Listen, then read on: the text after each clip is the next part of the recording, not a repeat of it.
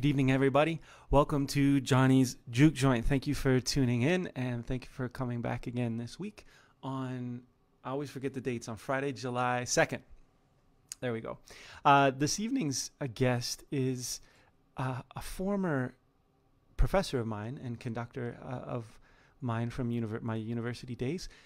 And he's an award-winning and a dear friend of mine and an incredible musician and that I've had the chance of playing with through my professional career.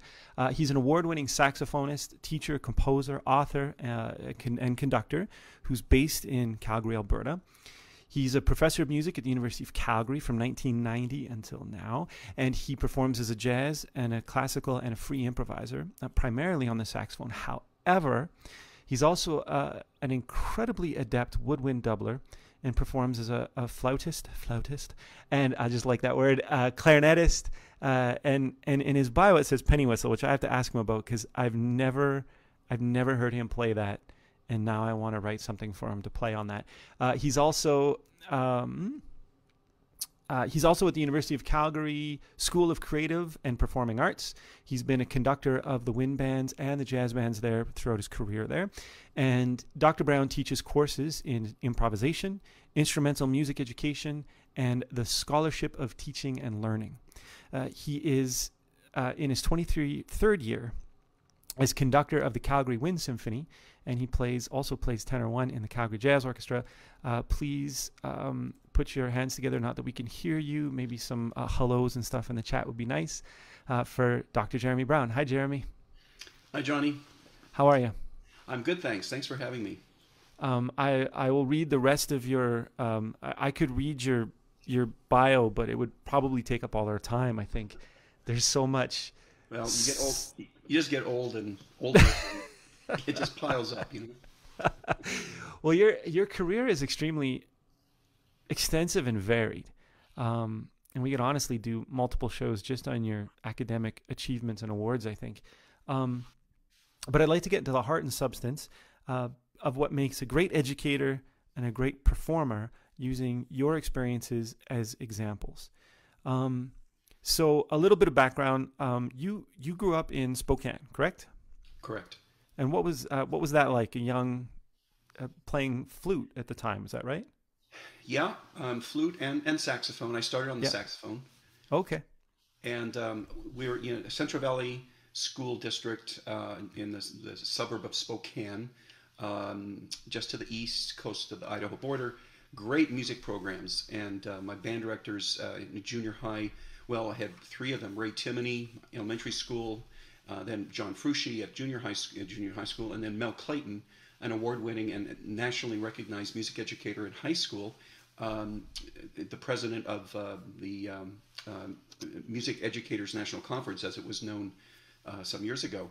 So I was really blessed with great public schol music programs, and then also my mother being a music teacher and a musician herself. She started all the three of us kids on lessons early on. So I started saxophone in the 5th grade, flute in grade 8, and then clarinet in high school were my three major instruments. That's early, 5th grade. That's really early for a wind instrument. Yeah, that's amazing. The typical for the school, the school district at that time was grade 5 for beginning band. Oh, yeah. Wow, that's great. Well, the first thing that struck me is the fact that you remembered the names, first and last, of your teachers that were good. Do you remember any of the names of any of your mediocre or bad teachers? Like, we just don't care, do we? Like, oh no, I don't think I had any mediocre teachers. I mean, I could go on. Really? Sylvia Baker, Dick Thomas was one of the best teachers I ever had when I started saxophone. A great teacher. He taught at Central Valley High School. Francis Risden, the principal flautist with the symphony. Spokane Symphony, Gail Coffey, Spokane Symphony, Robert Miller at Washington State, Jen Shefflin, Washington State, Jim Hill, Craig Kirchhoff. I've just been, all great teachers. That speaks to the importance of lineage in what we do in our path. Absolutely, yeah. Whether the path for a musician is most musicians straddle education and performance, but whether it's more on one side than the other, the lineage is so important. Because even if kids don't go on when they're studying don't go on to be professional musicians or professional music educators, it creates, you've seen a lot of that, because at the university you've taught a lot of students that are not music majors, but they're somehow in the program, in a band you're directing, and what do you see it do for them if say like someone's in chemistry or it's something completely different? What do you see it do for them when they're students in university? I think one of the primary things, and I saw it even this year, teaching classes on Zoom to students that, aren't in the music program, is it gives them a sense of release. They would say, self-described, they would say, it's a great release. I can walk away from my math classes, for instance, and I'm so joyful making music. I'm so happy to be here. This is such a great release, creative outlet. All the things that we know that the arts can do, particularly music can do. And, I see it all the time with my music, not only my music students, but the non-music students. And sometimes they're the most exuberant, the students that I have outside of music, because it's something special to them because they're not engaged in it every single day. Right. Yeah. I'm just going to say the other thing that I need to, since we're talking about me kind of growing up, my parents, without my parents, I'm really convinced that I would not be doing what I'm doing today. They were behind me 100%. They, lessons, musical instruments, encouragement, unconditional love, all that stuff. So thanks, Irvin and Norma. You're the best. You were the best. That's amazing too, isn't it? Yeah. Wow. Already you've brought up so many interesting things to talk about. So let's. Well, what did you want to be when you were a little kid? So you wanted to go into music, but what did you want to be when you were a little kid?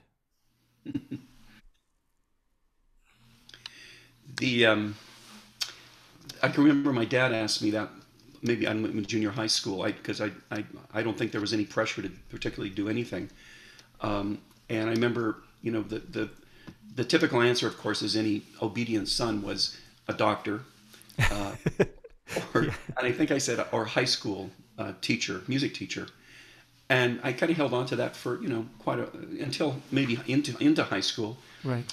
And then I realized that maybe some kind of combination of teaching and performing was where I wanted to go. And then as I got a little bit older, I think that's where I wanted to be a college university teacher. And so that was something that I've wanted to do from an early age, was relatively, my early teens, maybe 14, 15, was to be a university or college teacher. Oh, wow. Yeah. And I don't think I ever really thought of myself being like a soloist career. Probably because, performing has always been something, you and I were talking before the show. It's not the easiest thing in the world, for me. It is for some people. For me, I have to ramp myself up to get on stage. And then afterwards, it's always a glowing, terrific feeling. But beforehand, it's, death by 1,000 cuts. Sometimes, not always. Well, let's talk about that then. Stage fright, performance anxiety. What causes it in us? Because you're talking about having experience with it, but ramping yourself up and overcoming it, and then succeeding or failing, as the case sometimes could be, and then, but still, at the end, you say you're left with a glowing feeling. So what helps us get past that? Well, just purely from my perspective, stage fright is something that exists personally for me, not just playing my instrument, but public speaking, just being in front of people.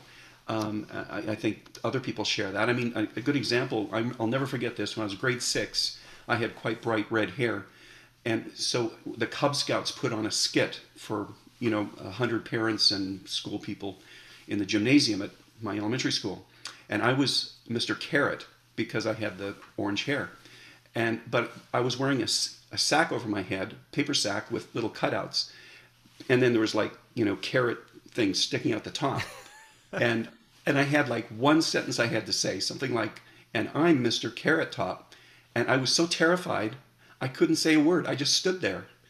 Wow. with a sack over my head. Yeah, and the den master, and a very nice lady, whispered the line to me about 3 times, and finally she just said the line for me, and then the show went on. But so I think there's kind of a genetic predisposition maybe to being anxious. But to answer your question, yeah, I mean, I perform thousands of times in my career, thousands of times, and I think I look at it as something that builds character. It's like I have to overcome this to live with myself. And I know that it'll be fine, and I need to do this to be a musician and to further my career and to uphold my commitments to, friends, colleagues, and professional sorts of commitments. And so, I've just made that commitment to do it, sweaty palms and all, and then you do it, and then you're done, and it's like, okay, I survived. I survived. I've survived. I'll live for another day. And but are you glad you did it after? Yeah. Yeah. Generally speaking, I am. Yeah. I mean, almost 99% of the time. When I play with a CJO, for instance, before a solo or something, I'll be anxious, and then, afterwards I sit down and you hear the applause, and it's like, oh, great. Yeah, I'm glad. I mean, I'm glad it's kind of over, but at the same time, I'm thinking to myself, that went pretty well, I think I played some things that I can be proud of. Wow. That's I got to tell you, just shooting from the hip, it is as it's so normal to have those thoughts and those inner, that you're even saying, I'll say to myself, we have those inner thoughts of we're about to perform, or we're getting in stage in front of somebody, or we're about to do something that terrifies us. Yeah. And I had this, I went through this a number of years ago where I had to go, okay, well, I don't know if you remember this, but I was playing in your concert, Wind Symphony. Yep. Yeah. And I have my horn here. So I was playing, and you had us doing a beautiful classical antiphonal piece. Mm-hmm. And oh no, I haven't played yet today either. So this is going to add to the fun. And it started on a concert C, so a trumpet player's D. And for any of the brass players out there, we always have to put our tuning slide out to get that D in tune. And we were antiphonal, and I was playing one of the antiphonal parts way up in the side of the theater, and it was just a dress rehearsal. It wasn't I think I did it on the gig pretty okay, but I was so nervous because I'm behind you, right? So I'm watching your hand, and I don't know if you remember this, and you cue, and I have to play, and I was so terrified of being out of tune on that note because it's such a treble note. Yeah. And so I think, and it was completely unintentional, but I think I went like some kind of like really drawn out whoop, and you stopped everyone, and I remember the look of disgusted horror maybe on your face, and I went okay, and then I went, because that's part of the fear. You're fearful of your peers or your conductor or your audience. Yeah. And so I went and practiced that, literally just coming in on a D with a tuner for about 4 hours before we did the concert that night. Good for you. Yeah, that's what we do. But it was like it was the fear. The reason I screwed it up in the first place was the fear of screwing it up. Yeah, that made me screw it up. I know. I totally understand what you're saying. Isn't that the craziest thing? It's crazy. So I think that there's something strange when I tell somebody I'm an introvert, I'll especially be shocked, and I'm like, no, I'm very introverted. But introverts tend to really fall in love with art and music in a different way, maybe, I don't know. But they fall pretty deeply into things, especially when it's music that you can listen to the recordings or something where you can really be alone with your thoughts with it. And then you get into music because you want to replicate that, and then all of a sudden you realize you have to do that in front of people. And that's I think there's this crazy paradox in the career choice that or teaching, right? You have to stand up in front of a room full of people. Yeah. And do you remember that at all, or is that just all? Now that you mention it, I have a vague recollection of that. You're talking about the fourth line D for a trumpet, which can be flat. Yeah. And I mean, I've had so many, Johnny. I've had so many things happen as a conductor with musicians over the years that Of course. stories I could tell. Yeah. And your D natural that particular day was not probably on the map for. No, it wouldn't have been. It was just one of those things that made me go, I need to go practice. You know, I need What to I go do practice. remember about you, you always had a smile on your face, and you always had the trumpet up, and you were always playing, with your heart. That's what I remember. Oh, thanks. Yeah, Well, I think those are things that are important to me, so I'm glad. yeah, Um, that was a lot of fun. When I recollect of those days, I was a young man. I first met you when I was 17, starting university, and playing in your group. And I was always impressed that you always remembered. You were either listening to recordings or making notes during rehearsal or logged it in your head, something. You remembered last rehearsal and you knew what you were going to rehearse. And sometimes you wrote it on the board. You'd write it like a rehearsal song order, but you knew mm-hmm. exactly which sections we were rehearsing. And so Mm-hmm. I remember that there was many times where we never performed a piece all the way through because you knew which sections you were going to workshop first, and you were so aware of the material, and you always expected us all to be professionals from the very first day I walked in. That was that. I think that was good because you have that high school mentality where, it's kind of okay if you screw up, or Yeah, if you're not really yeah, prepared, and there's probably it's a bit of a good thing to get some of the nerves out if you have that. But no, yeah. it was awesome. It really was. Well, it was, yeah, and you caught me at a fairly young uh, stage of my career. I was still in my early 30s, I think, and I look back on it, and my gosh, I thought I was pretty experienced, but I wasn't, and I was still learning a lot of stuff. Yeah, Boy, that never changes though, right? When you look back, it's it's like true. listening to a recording you did 5 years ago. Yeah, Um, I heard one recently because someone asked me to do something similar for them, to write a piece similar for them, and I went back and listened to it, and I finally had to go. I'm happy with how that was for that time in my life. yeah, As opposed to yeah. because it's just a journey. It Um, is. okay, so well, let's talk about your university degrees and your experiences as a student. So when you were now, I had memorized this and I forgot now, but you did your undergrad in it wasn't saxophone, it was flute, wasn't it? Well, it was. That's a good question. It was intended to be saxophone, Okay. but I had such a great teacher at Washington State that I spent a lot of my time on flute, but I practiced both instruments. I made a real point of every day uh, at Washington State University, a great school, by the way, and it's in fact I'll be in residence there next year. I was supposed to tour Korea with them last summer, but of Wow. course that was all canceled. Right. The band director there, Dr. Dan Phams, a great guy, great colleague, and but when I was there in the 1970s, uh, I was still I still really wanted to be like a really great woodwind doubler, and so I was practicing a lot of flute and then quite a bit of saxophone, and I started clarinet quite seriously.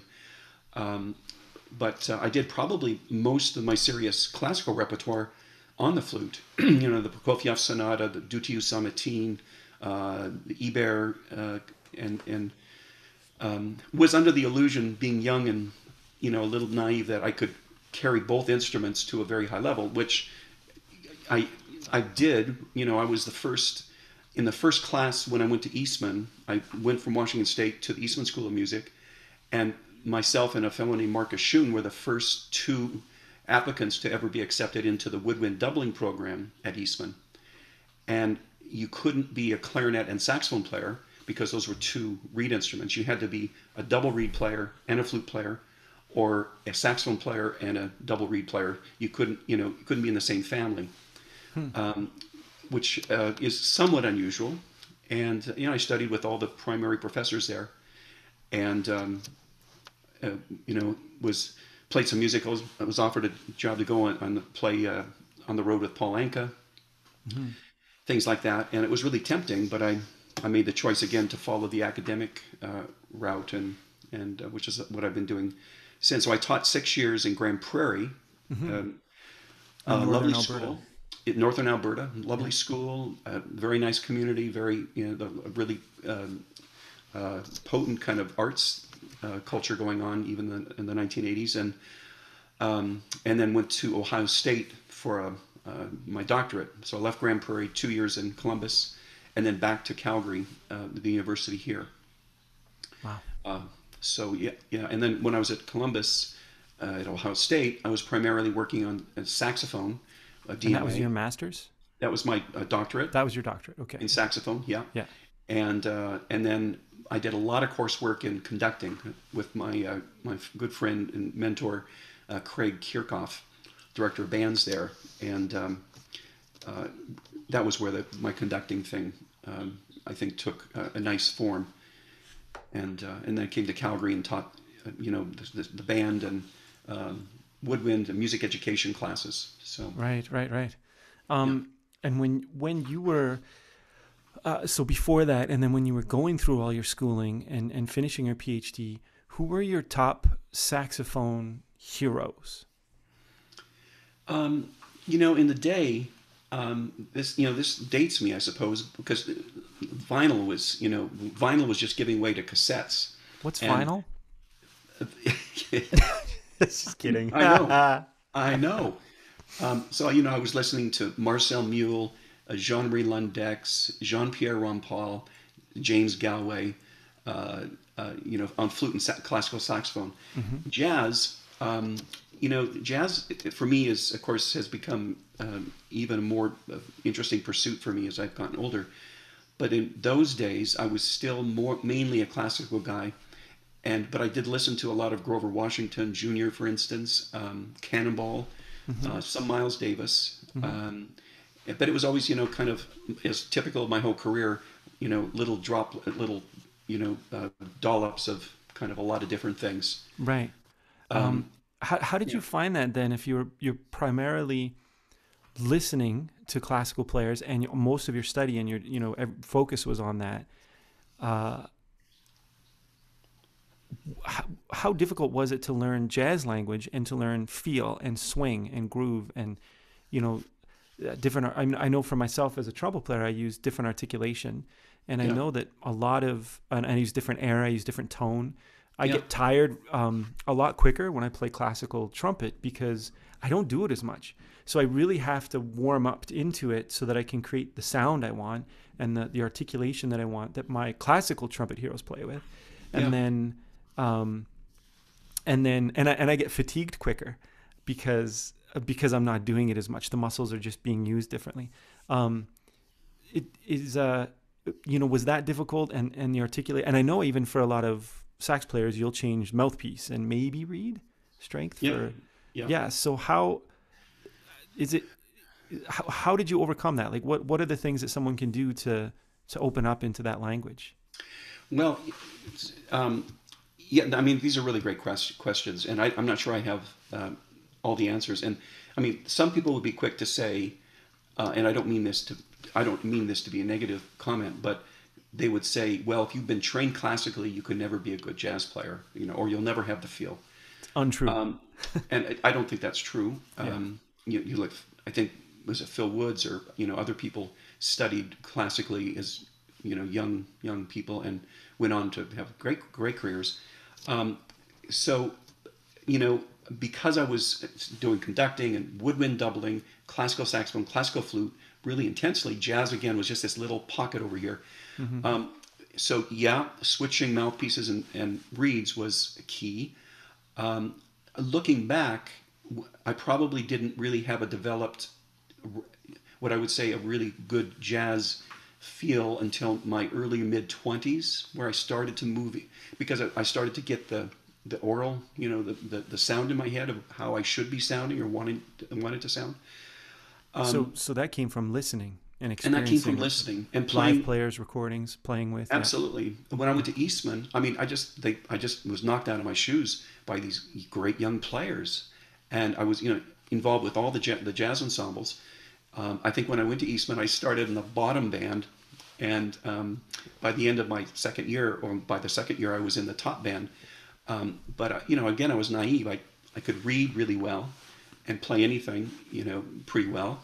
But the feel, the jazz, the whole jazz sensibility was not as developed as I would have wished, and certainly not as well as my colleagues. And that's been a lifelong pursuit. And I still work, and now I just love, I'm working on riffs and licks, and doing a lot of backing track stuff, and memorizing tunes, and listening to a lot of Chris Potter and his transcriptions right now. So wow, I'm a fan of I have a small roster of students that I always carry. It's gotten a little bigger during the lockdowns because I've had time. But I firmly believe that just going to hear great players as much as possible in your area, and that never gets old to me ever. No. And listening to records and then transcribing. If you love. I had one student says, I want to play trumpet like Frank Sinatra sings. Well, let's transcribe Frank Sinatra's singing. Yeah. Let's learn his phrasing, his style, when he uses vibrato, when he doesn't, when he speaks something versus when he sings it. Let's talk about all those things, because we can completely mimic that on the trumpet. And if we learn tunes from records, and then we know them, they stay with us. And then we learn the chord progressions and the improvisation, everything right from a record. You pick up what all those incredible musicians that were on the session were doing. Yeah. All those nuances become part of your playing, and yeah. And what you're talking about, what you're describing, Johnny, is the jazz language. And for me, it took me a long time to figure out that. And I don't know if you were like this, but I mean, even in junior high school, I could improvise. I mean, I could play stuff, and I just thought everyone could. But it wasn't really jazz. I was just listening to like marching band stuff, and then I'd make up a new melody like from the marching band. Right. In fact, Mr. Frushi, I hope he's not listening. I never actually learned the marching band stuff.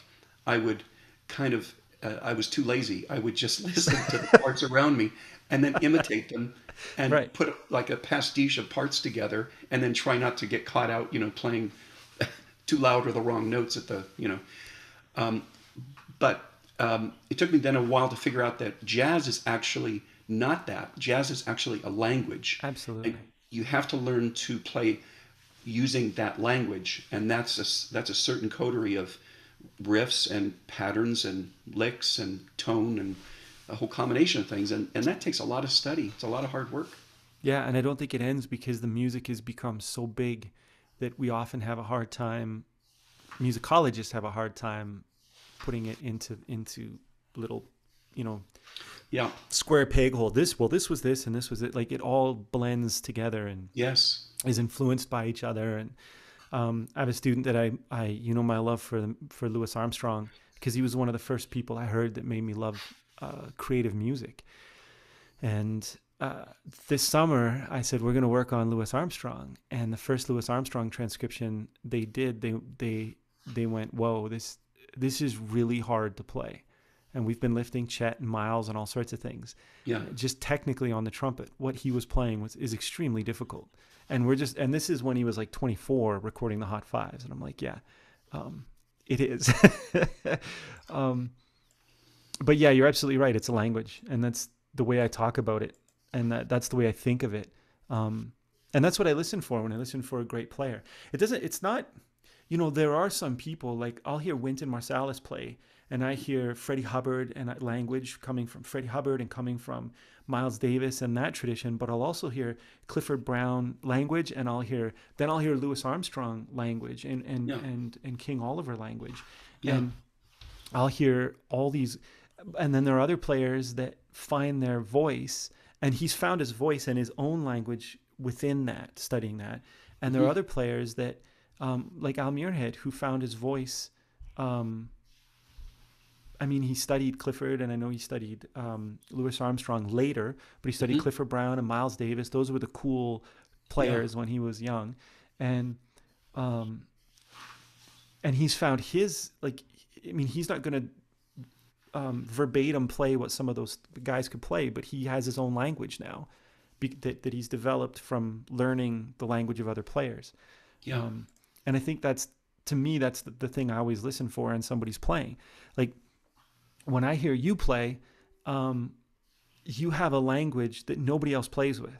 And so even as a writer, when I'm writing for the CJO, I don't think, oh, I should put a saxophone solo in here.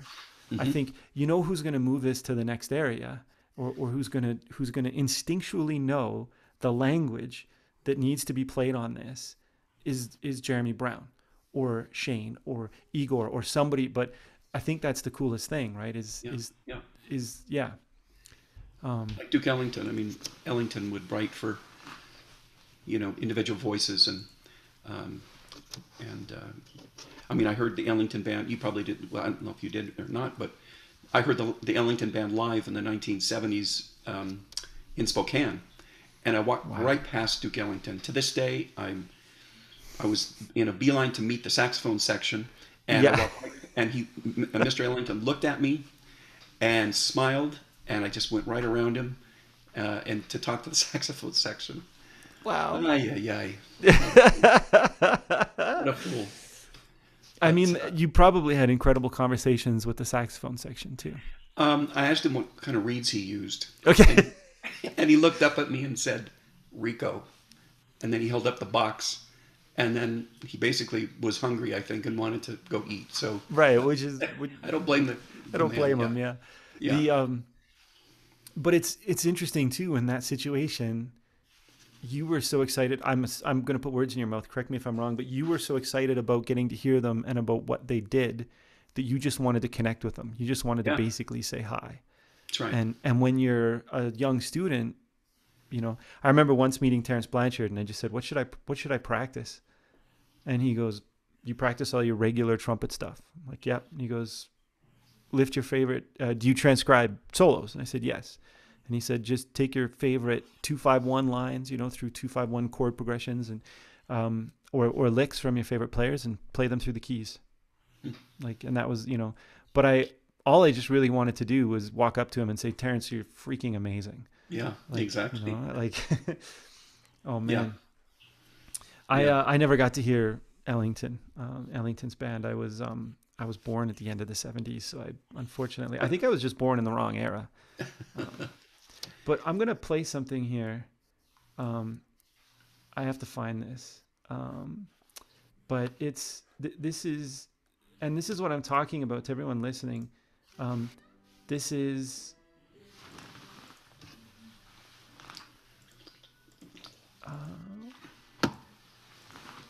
I normally would have had this queued up. Here we go. So, and as I'm learning to be better at this whole Zoom thing, it's kind of a whole new thing we've entered into. Speed. It's got its own pace. It does. This whole Zoom thing, yeah. Okay, so this was a song I wrote that we recorded on the Christmas album, and I wanted you to solo in this so bad, and you did. And what you played was not what I expected. And this was the first take. And to me, I've actually sent so many students to this recording because of you weren't playing. You were playing language, but you weren't playing language. You weren't. What am I trying to say? You weren't regurgitating language. You were just playing with soul. Right out on your sleeve, just completely. Let's just listen to this. I'll see if you remember this.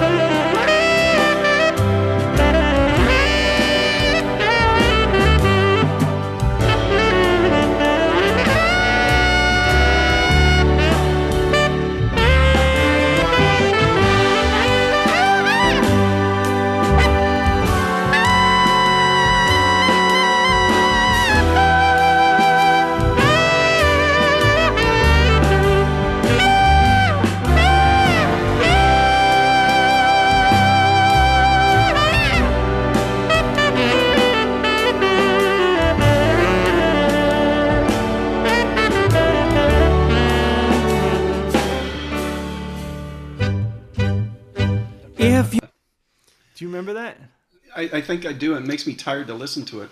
What makes you tired? Yeah. I can tell you, it makes me feel that everything's all right in the world when I hear that. Thanks.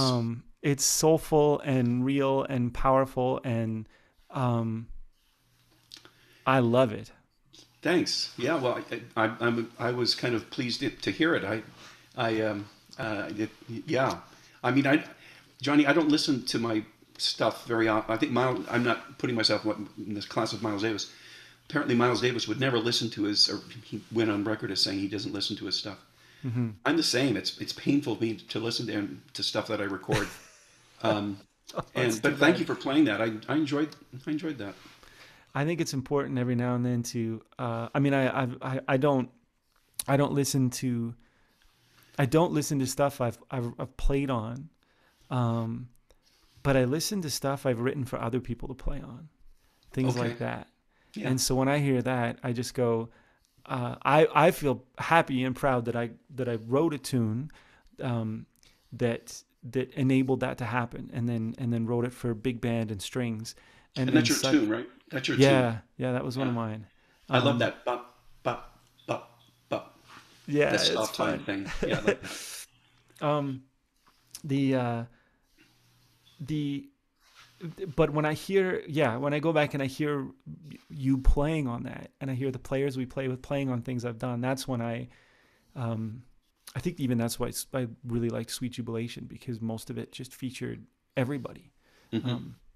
There are tracks where like in the studio, I was just conducting. I wasn't playing at all. And I loved it. But that to me is one of the soulfulest recordings ever. And I honestly point a lot of people towards just that 4.5 minutes into Long Way to Go. Well, thanks. It's very flattering.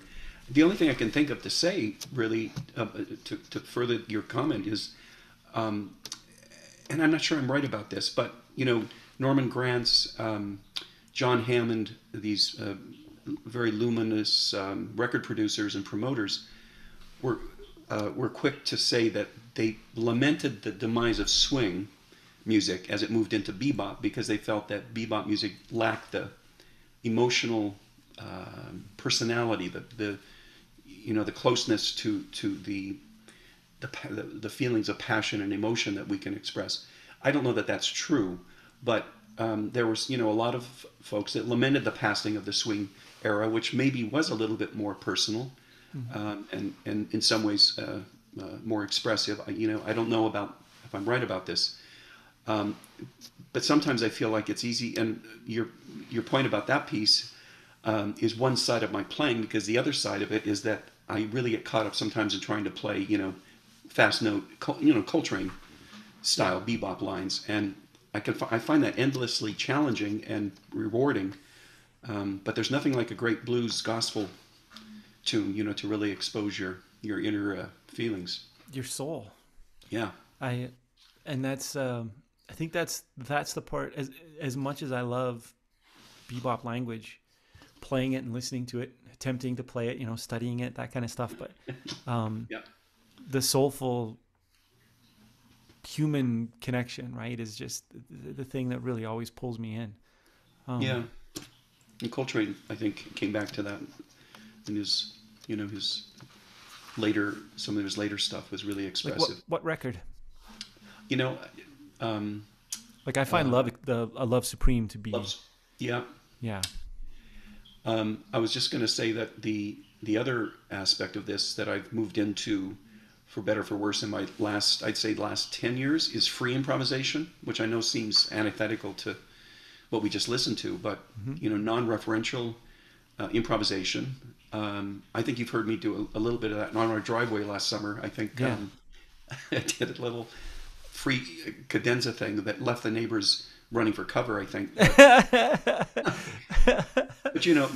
I'm talking about the European style improvisation, where you don't play really a recognized jazz language. You play some people would say squawks, squeaks, and grunts, but I found that to be actually also very personally to be very expressive. I feel like you can really express some emotions through sound that way, when you're not concerned about playing in key centers or a particular, trying to resolve a dominant seventh in an interesting way or something. So anyway, that's another thing I've kind of gotten into. That makes sense. And speaking of playing the saxophone, what is the most important thing to being a masterful saxophone player or woodwind player that most people, most players, don't know or spend enough time on? For me, the answer would be fairly simple, and that is tone. If you don't have an appealing tone, it doesn't matter what follows from it. It's not going to connect with the listener, and so work on your tone. And if that, it's usually a combination of listening. So you're emulating beautiful, and not necessarily even listening to other saxophone players or saxophone music. Listening to someone that has a beautiful sound on whatever it is that they play or sing. I think that somehow translates inside the head, so that when you play, you've got some piece of that. You said Frank Sinatra earlier, and yeah, I'm a great Frank Sinatra fan too. And maybe there's even a little of his sound in my sound. I don't know, probably unconsciously. But I can, Miles Davis for me. I love his sound on trumpet, and unconsciously I might, pull some of that in. So tone. And then I think, the other part is at some point technique. I mean, you have to be able to get around the instrument, right? And be convincing that way. But yeah, long tones. I've been off my horn a few days, but I've been trying to do a 45-minute warm-up every day, and the first 15 minutes of it is warm-ups. And in fact, I adopted something James Galway did when he was in Calgary 20 years ago, and he got his warm-up from Luciano Pavarotti. So I'm doing actually a Pavarotti warm-up that takes me through all 12 keys. And it's kind of a ritual, but it just allows you to think about how beautiful you want your sound to be. Wow. Yeah. I agree. I spend about an hour every day just on warm-up. Warm-up. And it's a lot of long tone and through the whole register, like for me down the pedal tones and up. But it's funny because anybody I talk to about that, it usually comes back to tone and long tones for wind instruments, which of course takes care of tone and tuning, and even it helps us with endurance. But yeah, that's what about when it comes to becoming a successful woodwind doubler? Because I just expect you guys now to be able to play all these. I just go, hey, here's alto flute, and here's now I'm going to write for this, and some of it is when you come to me once and you said I want to do more flute stuff with CJO, and even into Sweet Jubilation. I think it was in the song Original Sin. I wrote a flute feature and flute parts, and but the so how do you maintain? I know for me it's tricky being keep maintaining my voice and trumpet like improvising as well as technique, and then the flugelhorn, let alone anything else I have to do. But how do you do that? And the flute especially is a completely different embouchure and instrument. Let me see here. Well, let's see, just the.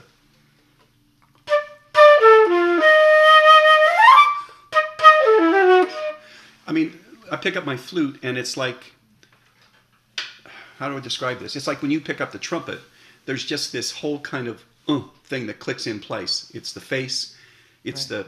the fingers, the kinesthetic attachment to the instrument. It's in some ways you can't really describe it. It's just a familiarity and a comfort that comes from just spending, a lot of time with the instrument, and certainly a tonal concept of the instrument. When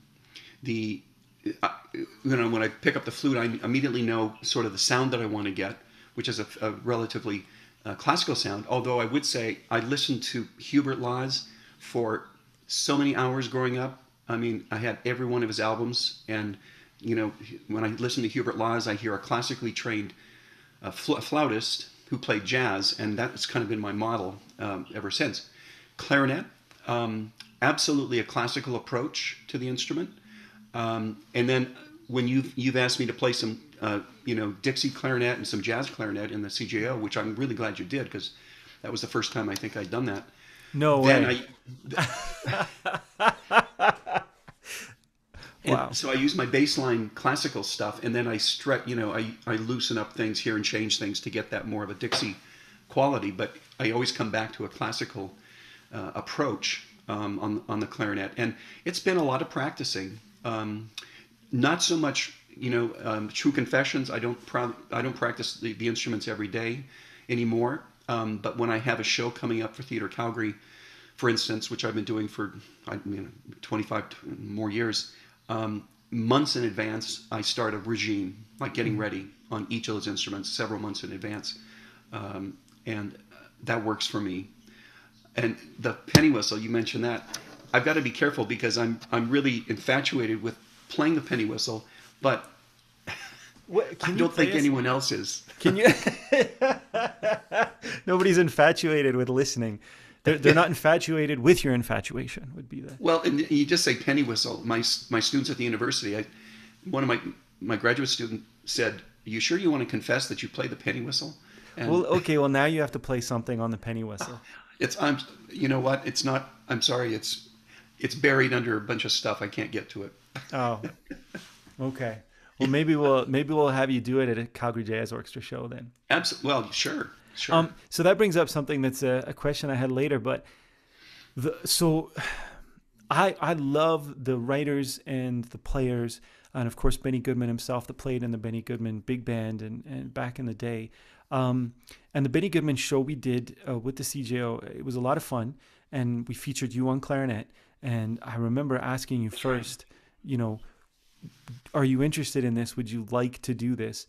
And if not, we probably won't do it, because without that soloist sound, it's not the same. And then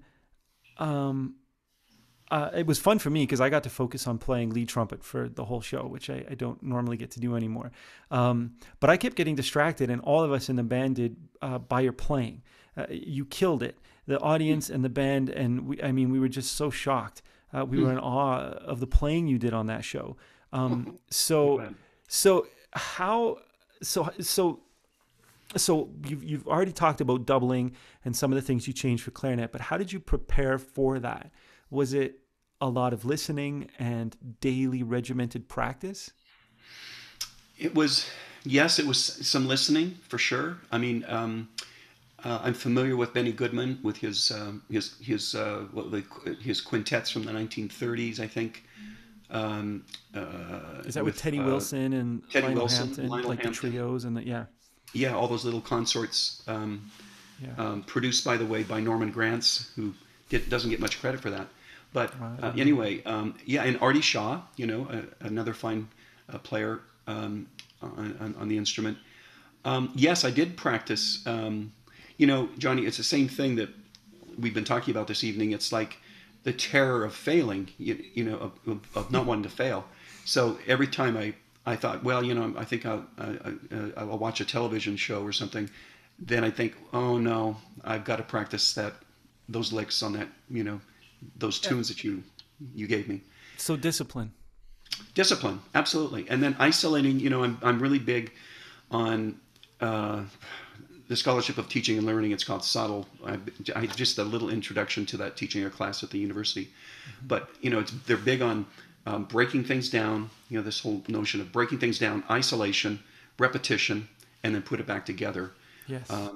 Which I know musicians, we've been doing that for decades, right? I mean, that's what we do. But I'm even more into scanning the terrain of a piece, and I don't pay much attention to 60% of it, and I'm just focusing on that, the 30-40% that really needs some attention, right? And spend time on that. But fundamentally, the other part of this is that not so much anymore, but I spent, again, it sounds like hyperbole, but I did spend decades working on technique. I mean, getting ready for a show, I would practice at least as much on arpeggios, scales, in such things as I would on the music itself, because the technique informs whatever else that you want to do. Right. Makes it easy. Right. So yeah, just, So discipline, hmm efficiency, efficiency. Yeah. and Smart practicing. intelligent practicing what you don't know, Yeah. and uh, and being a bad arse on the instrument. That's basically what you're leaning on then. Piece of cake, there, folks. There's nothing to it. All it takes is 30 years of dedicated study, and then you can do it in a matter of months. Um, I God. remember when I first moved to Calgary. Um, I'm fairly modest, I guess. I'd like to think I'm fairly modest about things, but I confessed to the contractor for a show. I said I'm a good flute player. I'm a good saxophone player. My clarinet, not so great. Hmm. And what I didn't know is that compared to maybe some other folks, it was pretty good. But I confessed that. So of course, you know what happens. The first rehearsal, the band basically is shut down, and then they say, "Clarinet player, play that."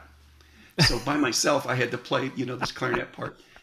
And thankfully, I'd practiced it because I thought I was a pretty lame clarinet player, Yeah. and they thought it was great. They said, "What do you mean? You're really good." So anyway, But that brings up another issue, which is our perception of ourselves. yeah, And it can go both ways. I can perceive, because my musical concept is something that I enjoy and that I think is going to come off really well, but I didn't do the practice because I watched TV shows instead of putting the instrument in my hands and focusing the time. And now I'm on stage, and my perception is I played really well, but when I listen to a recording or see a video, I go, "Oh, yeah, wow, that's ouch, not that's not really very good."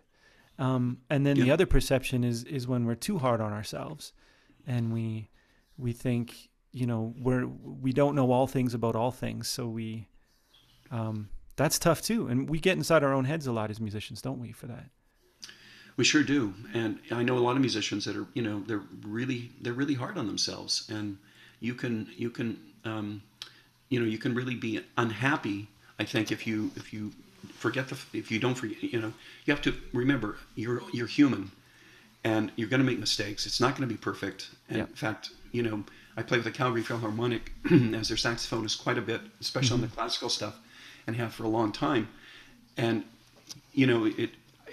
it doesn't terrify me. I shouldn't say that, but I'll have to say that my anxiety level is pretty high because, as you pointed out earlier, you're not only playing for the audience, who probably is not going to hear mistakes that you make, really, but you're playing for 80 musicians on stage around you, which is even a much more critical audience than And than the thousand coming in patrons. coming in as the specialist on an instrument in Yeah, a style.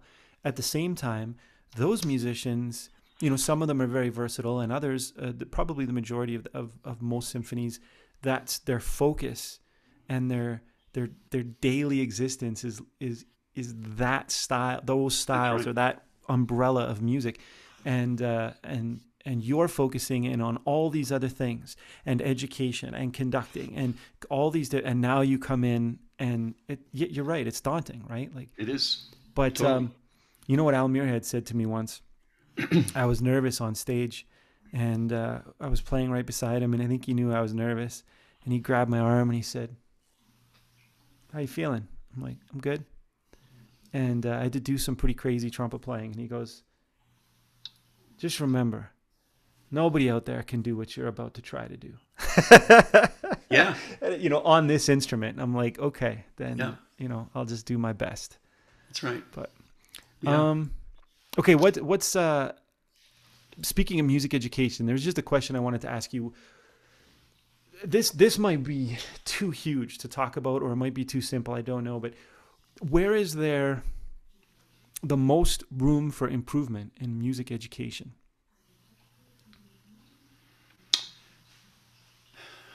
Well, I think that would be a discussion that that could occur at a bunch of different levels. So I'll Hmm. start out by saying at the lofty realms of music education at the university level, where there's a lot of research going on in various places, in Hmm. the university milieu, that they would have lots of opinions about the not, again, I'm not taking this point of view, perhaps the overemphasis on large ensembles, for instance, and not enough emphasis on maybe more chamber music or basic musical skills. So I think that there is that argument out there that maybe kids spend too much time maybe playing in large groups, and that time could be better spent with private instruction or chamber music or some such thing, musicianship training, maybe even improvisation. Because For they would be everyone. more useful in the current modern world of music. Yeah, yeah, and far be it from me to take a stand on how to improve music education, because I think that, I mean, I'll have to say that there's just no more hardworking teachers than the music teacher in a particular school. Generally speaking, I mean, there's so many responsibilities of organization and bureaucracy and Assets, discipline and finances, finances. the amount their room is worth of instruments, and yeah. And they have to budget for that, and they have to have a plan to replace instruments. And I mean, it's a really daunting task, and a lot of it's not music based in music. It's the non-musical stuff that's kind of discouraging. The administrative side of, I mean, for You know, me, I've had that a lot as the business side of music. The administrative side is always monstrous. yeah. Yeah. I mean, so my answer would be a very utopian one. Would be that the existing realm is pretty good, but let's add more chamber music, individual instruction, and I would be a big fan of teaching improvisation, creativity to all students, and not and when I say improvisation, not jazz necessarily. It could No, be, just but improvising. just improvisation, making melodies and sounds, in a creative way, both individually and in small groups. Absolutely. I Yeah. totally agree with you in all of that. I hadn't thought of especially or on the improvisational side. I never really thought about that, the large group thing. But I guess it's easier when you have a ton of students to put them in a large ensemble. Um, it's easier to. It seems like that would be easier, right? It's less administration because we know how much work all that is. Um, wow, cool. Um, if you could, no, I'll save this question for later. Yeah. So let's talk about the Calgary Jazz Orchestra. Um, what's your favorite show that we've done? Oh man. Well, let's see. Favorite show. I I I like them all. I think the show that what was the show that I had the tenor solo, the huge apocryphal tenor solo. The The Channel One suite Channel for One Buddy suite. Rich. Yeah, Yeah, with the Buddy Rich. I'll have to say that I loved that chart as a kid, and I still love it. And the chance to play it, with a really good band, that was a thrill. But awesome. the other shows, I always like the Christmas shows. I mean, I just think it's they're just a blast. Me too. It's and it's funny because everybody has mentioned that. Every player Yeah, has it just feels like Christmas to me when we get to do that. Um, yeah. the Do you have any funny or interesting stories you can think about from the things that we've done with the CJO? Well, there's always funny stuff. I mean, you're probably familiar with those books, Jazz Anecdotes. Yeah, There's a couple. They're pretty hilarious. yeah. What in traditionally what jazz musicians do to each other's. And by the way, the not to go down this rabbit hole, but jazz traditionally is very gender specific. I mean, it's a man's pursuit. It's about men. And one of the phrases I like is men worshiping at the altar of other men. Um, and Oh but it's no. true. It's true, and now that's changing, thank goodness. There's a Yeah. lot of fabulous women now. Yes. But we were talking before the show about Lil Hardin Armstrong, who played piano. She was one of the few women that had a jazz career as a woman, and she played piano, which was a little bit more acceptable. But Hmm. she went on one of her interviews. She went on a record as saying, when she was playing with the Hot Five and she was playing with King Oliver in Chicago at the Royal Garden, there would be people men coming streaming through the doors to listen to the band play because they wanted to hear Louis Armstrong. You know, it was the King Oliver Jazz Band. Right.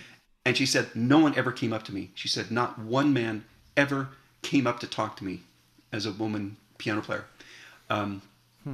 So anyway, this whole gender thing is something that I think is rightfully getting in the spotlight, and we're trying to encourage young women to become a part of jazz music. And I just forgot the question that you asked me a moment ago.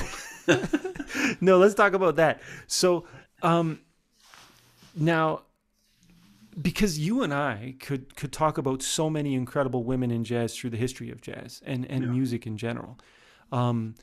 This was something that Sarah and I talked about a couple weeks ago as well. And one of the most, I guess maybe I'd say it's tribal or just kind of humanistic, that when you're a young child and you're a young female child and you see a woman on stage playing, you think, oh, I could do that. It doesn't seem daunting if you can empathize, if you can see anything, even if it's just a physical resemblance or something that draws you in. And so it becomes very important to make sure that we can represent as much as we can in our performances in gender. But I once talked to a piano player who's a friend of ours, and I'm sure she'd be fine with me using the quotation, but I won't say her name just in case. But she was saying that the thing that's forgotten the most is the importance of women being seen doing things that they're not traditionally doing, because that's when the next generation of these incredible genius people will come up, and they won't be dispelled because they think that it's but only guys really get to do that, even though that would never be verbally said, and it would probably be verbally supported in the opposite. There's this tribal feeling when you connect on a different level with that. And I know that that Sarah has been that in our group for years and years and years now. For when we do the school tours, and we see the kids, they look at her and they just cheer and scream. They think it's the coolest thing ever. Yeah. Especially because she's very glamorous and she's a total Star Wars geek. And when that comes out and they see that too, they know that it's okay for them to be themselves. And I know, and so you mentioned Monica Herzog.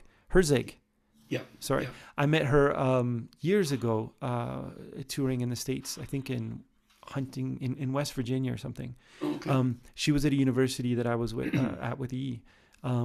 So how you're working on something with her and gender in music and in jazz music. What are you working on, and how do we move that forward? Yeah, she is the we've never met. She's the editor of the we've corresponded by email a couple of times. She's the editor of the Jazz Educators Network, their scholarly division, I suppose you could say. And so I volunteered to write a book chapter of a forthcoming, I think they call it a handbook, with numerous chapters by various authors on jazz and gender, topics related to gender and jazz music. And as I mentioned to you before the show, my chapter was on Helen Moore, or Helen Joyner as her maiden name, and who's the wife of common law wife of Lee Morgan, and Lil Hardin Armstrong, the second wife of Louis Armstrong.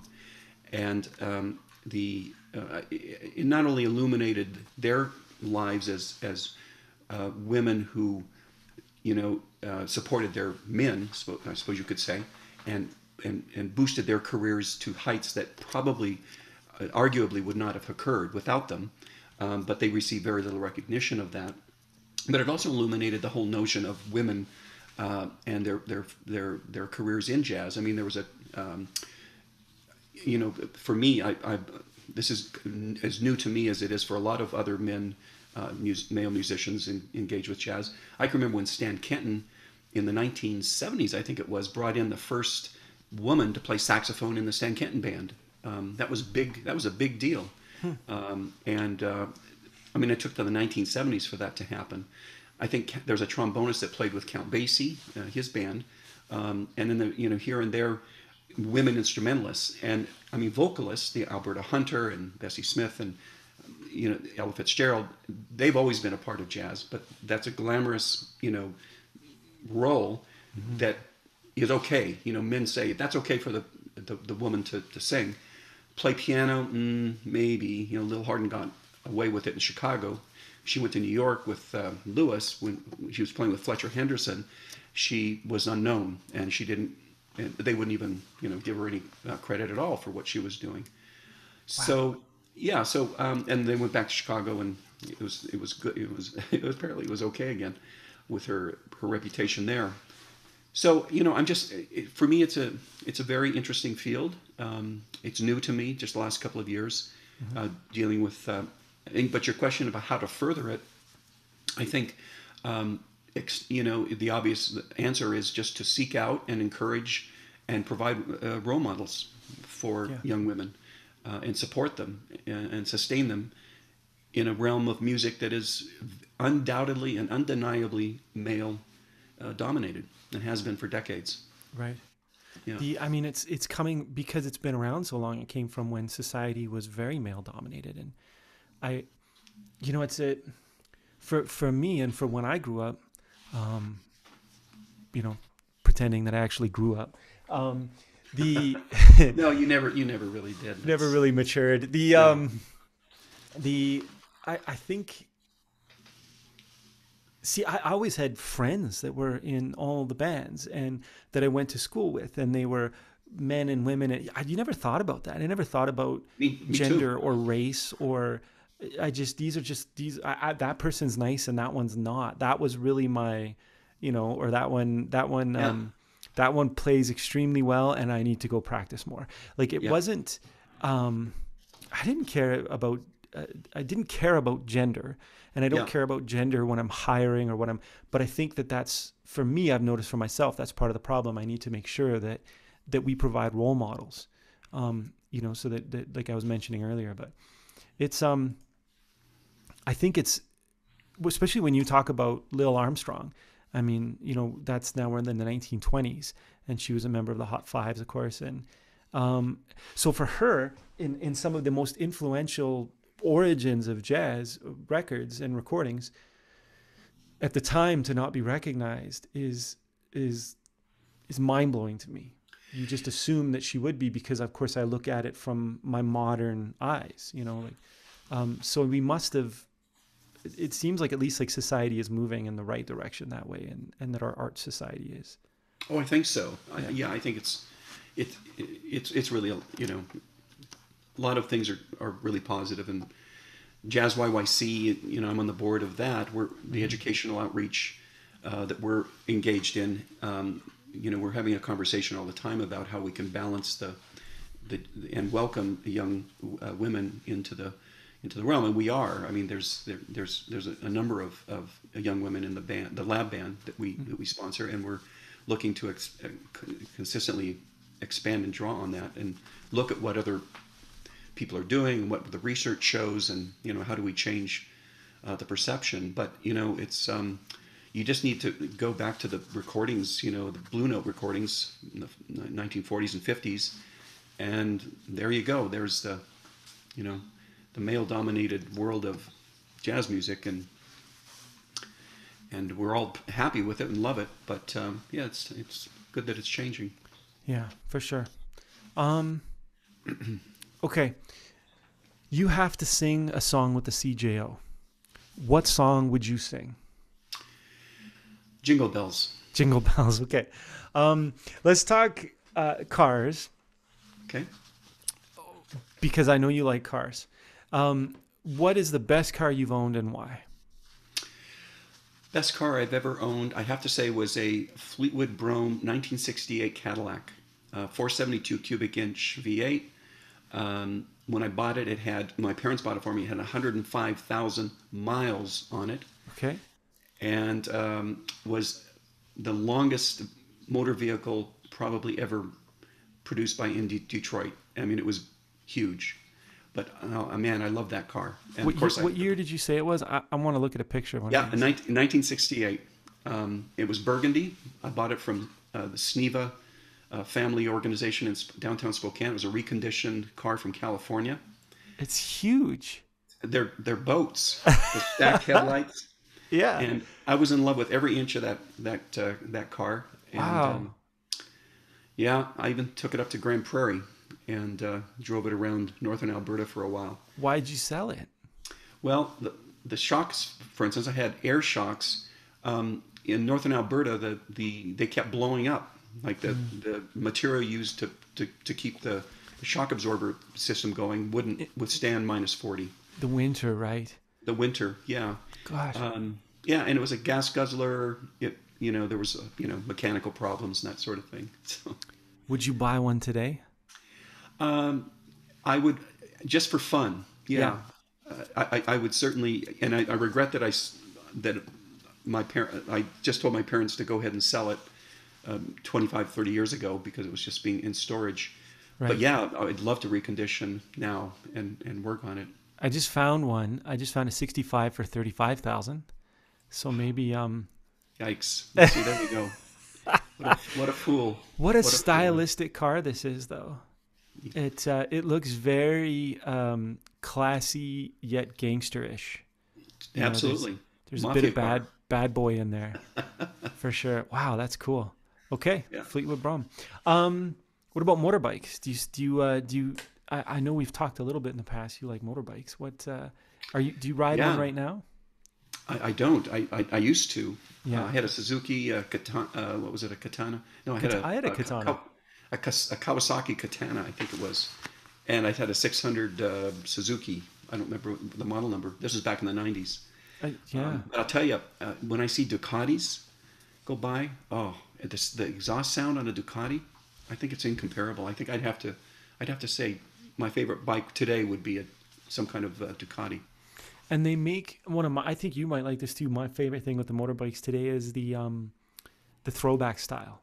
Yeah. A modern bike, but they have a 60s cafe racer look to them. Cafe Racer look, yeah. Yeah. So I like that a lot. I just bought a bike. So You did? Yeah, it's not a Ducati. I got a BMW R9T racer. Oh, nice. So it has that old school throwback look to it, but it's a modern bike. So you should get a Ducati. So then we'll go riding. That sounds fun. Love to. I'm going to start sending you ads for Ducatis for sale. If anyone listening has a Ducati for sale, let me know. And Norm says hi. Hi, Norm. Thanks for saying hi. Okay, so is there anything? We're gonna go into the quick question round at the end. Is there anything else you want to talk about or mention, or anyone you want to say hi to? Just hi to everyone that's tuned in tonight. Thanks for listening. I admire you for listening to these shows online. I'm not myself. True confessions. I've taught so many hundreds of hours probably the last 18 months on Zoom that I usually don't go back to it for fun. But yeah, and understood. Johnny, I'm grateful for all the work you've done with the CJO, of course, and your friendship and all that. So thanks. Oh, my pleasure. Thank you. And I can't wait to get back to playing. Yeah. CJO is, I think it's the board said they're going to announce in a couple days, but I think we're starting up in October. So we're, because of everything happened, we're hoping that's going to be the opening. And I still don't know what our first show should be, actually. That's kind of fun, though. Kind of exciting to have that kind of unsettled. Yeah. Maybe we'll just call it the mystery show. The mystery show. And just come and see what you get. I don't know. My Calgary Wind Symphony is going back in October too. The group I conduct, the wind band, and we just settled in our program. So, but not completely. What is it? Can I steal the idea? I knew you were going to ask me that. I don't have a memory for that. I think it's, oh yeah, it's a celebration. We're doing the Clifton Williams Fanfare and Celebration, and a piece by a British composer, is it Martin Ellerby, called Jubiloso or Jubilee, I think. Awesome. So yeah, it's gonna be fun. I want to do something that's the same, celebratory, but I don't know. I don't know what that's going to be yet. It won't be a blues show, I guess, would be what. Maybe not a blues. Not a blues show. Okay. Here we go. So, first thing that comes to mind, unless, of course, you want to extrapolate. And Bob says hi. Hi, Bob. Enjoyed having you last week. Hey, Bob. Okay. What do you think of people calling your instrument a saxophone? Endearing. If you could do anything else for a living, professionally, for a day, what would it be? Oh, man. A minister. Wow. A preacher. Very cool. Yeah. I mean, I've heard you preach through your saxophone many times, so I don't think that would be a stretch. And I'm not kidding. Okay. What is your proudest accomplishment? Well, I think, this sounds sappy, but I think that my parents thought I was a good kid. So I'm happy that my parents thought I was a good kid. That's The second awesome. thing would be, the second thing, probably more pragmatic, would be my book that came out a couple of years ago. Right. We didn't talk about that. And you literally wrote the book on Henry Cowell.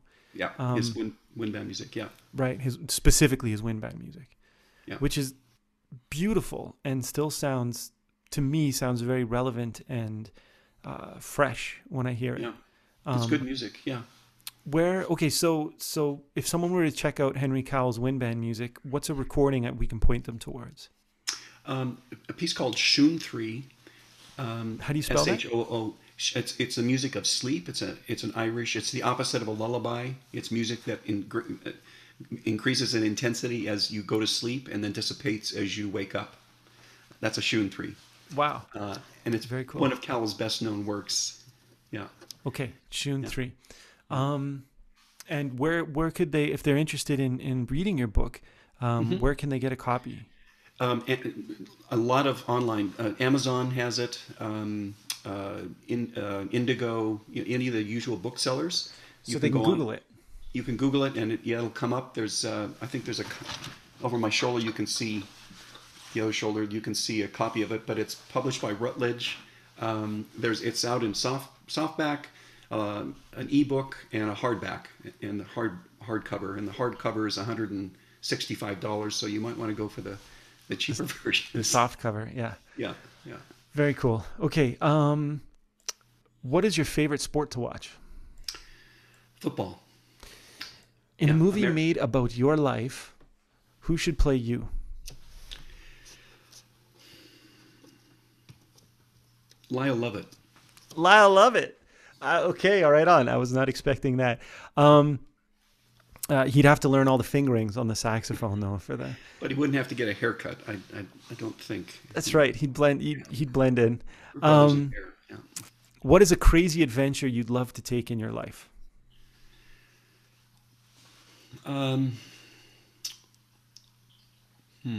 Good question. I think, I don't know if it's crazy or not, but I've always had an urge to travel to Patagonia, southern South America, or South Argentina, towards the Antarctic. Yeah. Why? Why do you want to go there? I read a book by Bruce Chatwin many years ago. He was basically a travel writer, a kind of sort of quasi-fiction. Mm-hmm. And the Bruce Chatwin books, he died, unfortunately, very, very as a young man, but this particular book was maybe it was called In Patagonia.